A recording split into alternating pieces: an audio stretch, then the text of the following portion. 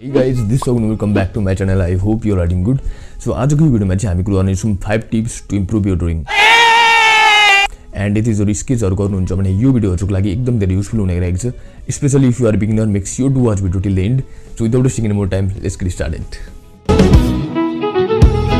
Point number 1 मा चाहिँ guys, choose a clear photograph. So जब पनि तपाई कुनै स्केच बनाउनको लागि फोटोहरु लिनुहुन्छ है, त्यो एकदमै एच क्लियर क्वालिटीको लिनु होला, जुन चाहिँ जुम गर्दाखेरि पनि एकदमै क्लियर देखियोस्.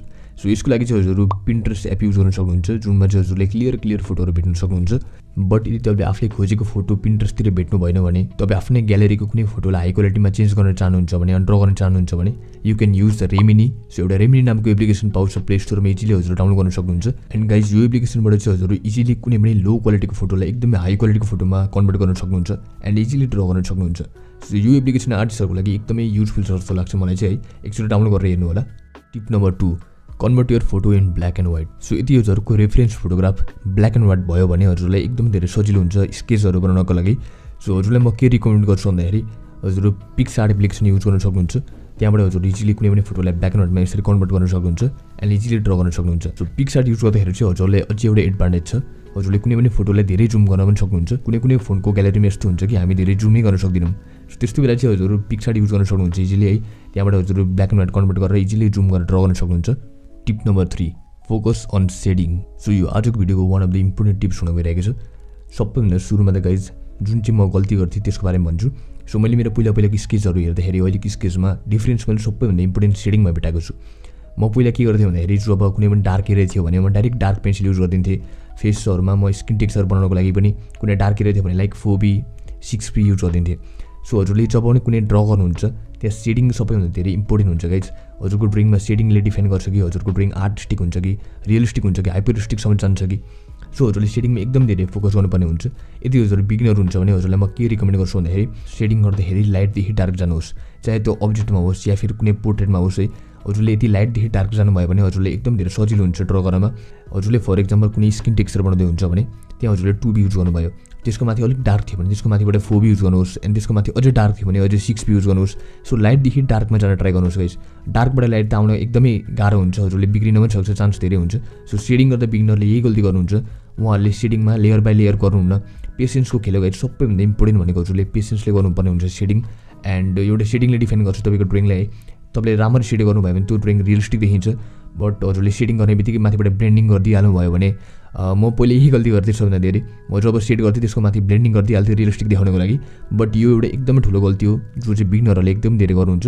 सो ब्लेन्डिङमा भन्दा पनि हजुरले सेडिङमा फोकस गर्नु होला. सेडिङ हजुरको एकदम राम्रो थियो भने हजुरको ब्लेन्डिङ नगरी पनि ड्रइङ एकदम धेरै रियलिस्टिक देखिन्छ. So yeah focus on shedding more than blending. Tips number 4, choose the right paper. So अरू कुनै पनि स्केचिङ मेटेरियल्सहरू भन्दा मलाई ड्रइङ पेपर चाहिँ एकदम धेरै इम्पोर्टेन्ट जस्तो लाग्छ कुनै पनि हाम्रो ड्रइङमा है. एन्ड किनभने हामी जेमा ड्र गर्छौँ त्यही ड्रइङ पेपरै हुन्छ. पहिला म त्यस्तो धेरै वास्ता हुँदैन थिएँ ड्रइङ पेपरहरूमा. बट अहिले मलाई लाग्छ कि एउटा राम्रो जिएसएमको पेपर लियो भने एन्ड राम्रो टेक्सचरको पेपर लियो भने हजुरको ड्रइङमा एकदम धेरै डिफ्रेन्स आउँछ जस्तो लाग्छ. सो पेपर चाहिँ हजुरले एउटा राम्रो जिएसएम भएको राम्रो टेक्सचर भएको पेपर लिनु होला. मैले यो टपिकमा एउटा डेडिकेट भिडियो बनाएको छु, मेरो च्यानलमा गएर हेर्न सक्नुहुन्छ. सो ड्रइङ पेपरको बारेमा मैले हजुरलाई डिटेलमा त्यो भिडियोमा भनेको छु. सो त्यो भिडियो हेर्नु होला एन्ड त्यहाँ हजुर थाहा पाइहाल्नुहुन्छ कुन पेपर हजुरलाई मनपर्छ त्यो लिन सक्नुहुन्छ easily. Tips number 5. So tip number 5 मा चाहिँ म हजुरलाई के भन्न चाहन्छु भन्दाखेरि don't compare your works with others. So हामी बिगिनर हुँदाखेरि म एकदमै धेरै हामी भन्दाखेरि म जब बिगिनर थिएँ म एकदम धेरै यो गल्ती गर्थेँ. म आफूभन्दा ठुलो आर्टिस्टहरूको ड्र हेर्थेँ, लाइक हाइपररियलिस्टिक ड्रइङहरू हेर्थेँ है. जब मलाई आर्टिस्टिक ड्रइङ पनि राम्ररी गर्न आउँदैन थियो एन्ड एकदम धेरै डिमोटिभेट हुन्थेँ.